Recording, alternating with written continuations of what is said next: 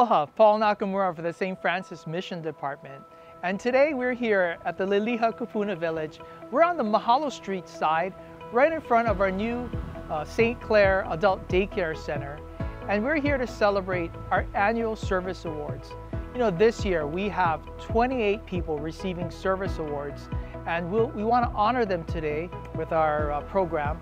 And we also want to recognize the hard work of all of our employees. So we have a delicious bento lunch from Natsunoya for all of you, as well as a cookie ice cream from Uncle's. So we hope that you'll enjoy that.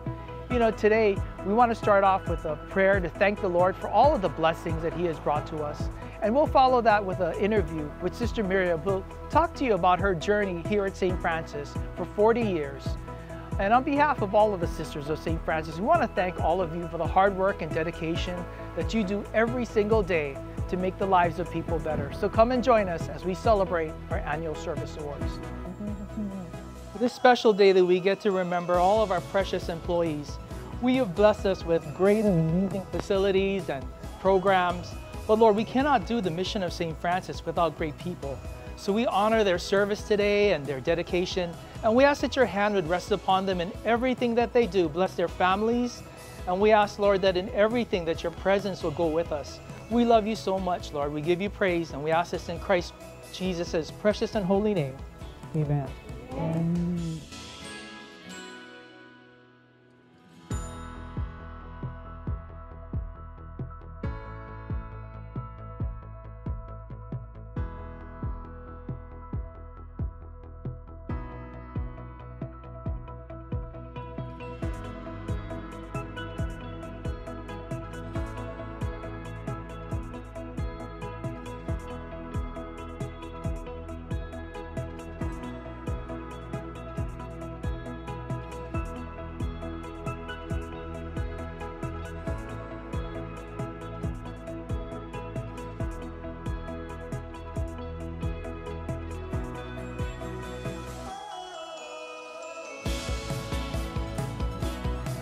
And I'm here today with Sister Miriam Cabacungang. Sister is celebrating her 40th anniversary here at St. Francis.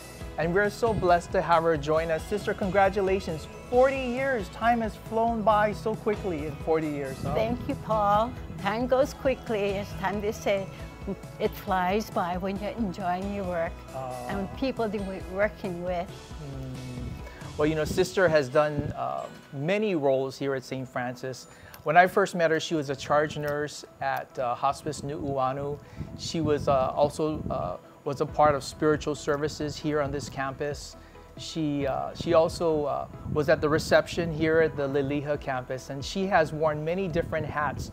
But the one thing that I always notice about Sister is that she's always filled with joy, and she's always filled with peace. She's always so calm, and you know, I can't help but feel the peace from her. She's a peacemaker, and she brings joy. And I wanted to ask you, Sister, what is the secret to always being filled with peace and joy from the Lord? It's because I live with and work with wonderful people here, very caring and very, very empathetic with people's families. And I enjoy each one of them. Each one is unique people, unique persons. Yeah, yeah. So you get your fuel from all of the people that you're around every single day. Yes. And I'm sure the people of St. Francis have inspired you also too. Yes. Not only 40 years, I've been a sister for 65 years. Wow. And God has been good all this time. Wow. So they say faith brings you through not the end, but it's going into the future. Wow.